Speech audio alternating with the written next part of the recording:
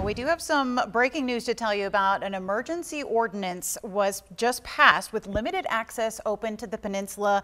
That partial access is only via exit 221 from I-26 eastbound and the Meeting Street exit on the Ravenel Bridge on US 17 South. So again, partial access to the Charleston Peninsula only via exit 221 from I-26 eastbound and the Meeting Street exit on the Ravenel Bridge. It happened a month ago. We did stories about this. Yeah, News 2's Macy McLeod was in West Ashley today. She went back out there to see if neighbors are experiencing that same. But we do have an update for you on that Dorchester County curfew. Dorchester County emergency officials saying that the curfew does not apply to emergency crews, of course. Agencies such as SCDOT, they're saying they're going to have limited capability to respond to people if you do get in a problem there on the roads. But if you are unable to stay in your home, you can call 911. They just activated the Somerville High School as an emergency shelter there. All day. Yeah, exactly. Well, News 2's Evan West is in the Wagner Terrace neighborhood with more on some of the damage and how residents are overcoming this amount of water.